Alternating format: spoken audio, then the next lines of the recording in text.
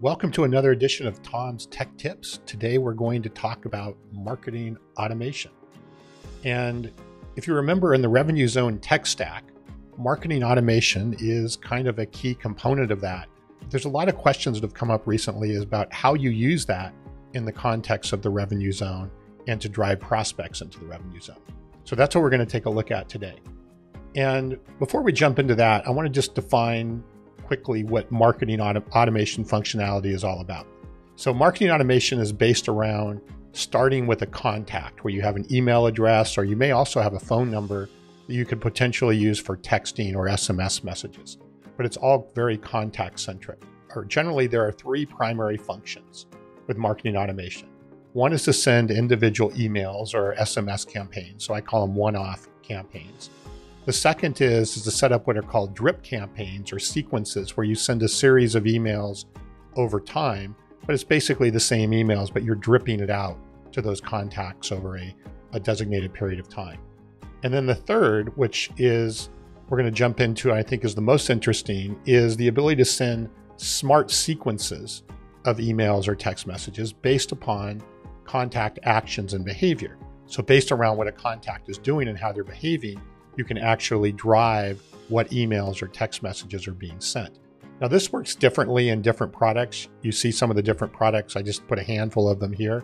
But basically most marketing automation tools are going to have these capabilities in some way, shape, or form, even though they may be implemented or set up differently for each product. So there are two scenarios that we want to look at as it relates to the Revenue Zone. The first on the left is prospecting. And what we're talking about there is how are we using marketing automation to get prospects into the Revenue Zone. So over in that lower left-hand corner where it says awareness and know, how do we get people into our Revenue Zone initially?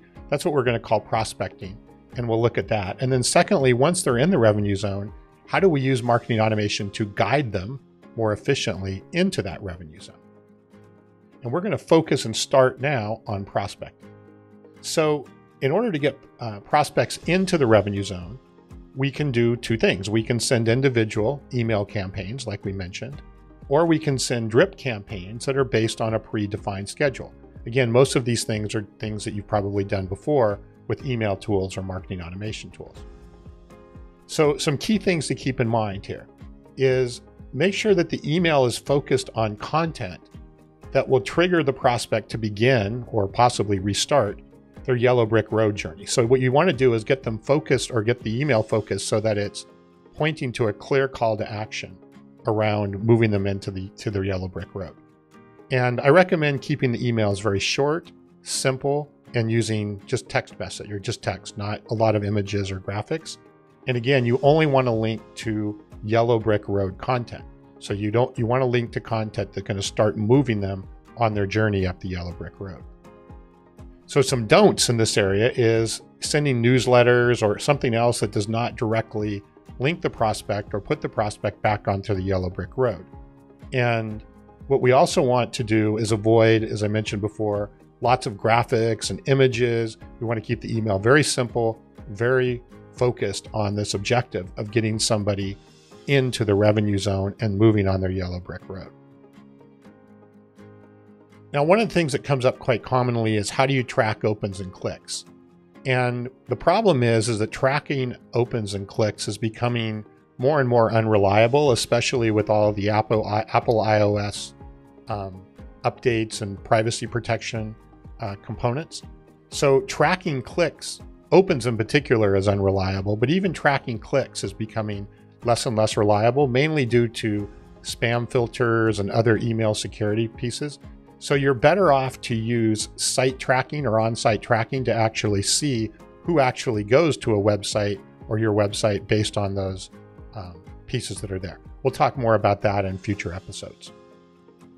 So the second scenario then is guidance. So once we have somebody in our Revenue Zone matrix, we want to guide them, we want to move them up our yellow brick road into the Revenue Zone.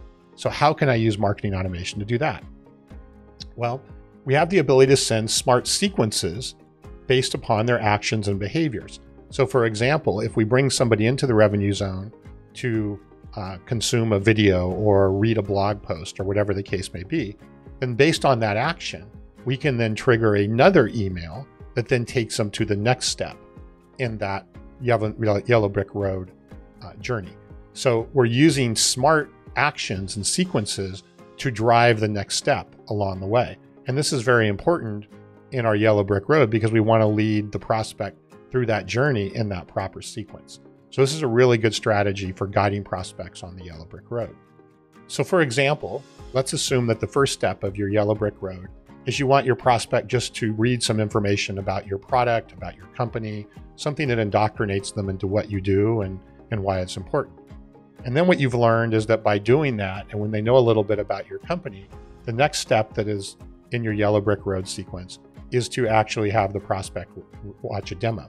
So your smart sequences can be set up to say, okay, when a prospect goes to the page where they read about the company, now we can, in 10 minutes, 20 minutes, 5 minutes, an hour, whatever the case may be, send them another email that then takes them to the next step, which is to watch that demo on the yellow brick road. So we're driving our sequences based on their behavior and where they're at.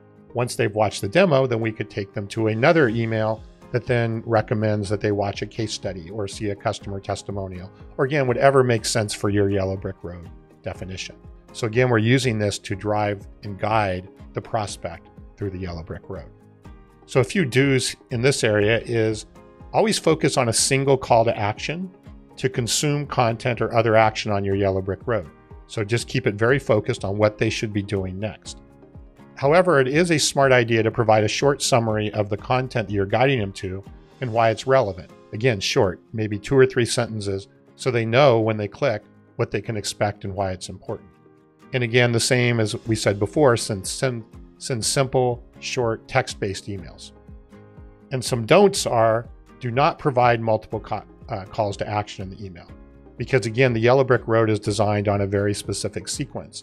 And if you give the prospect choices and they go off in different directions, that's not guiding them effectively up your yellow brick road.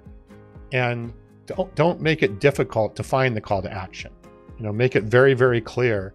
As I said, just a short summary of what this is about, very, very clear call to action. Make it right up at the top of the email, what you want them to do. Don't make them look for it. And again, avoid lots of graphics and images. Keep it very simple and very text-based.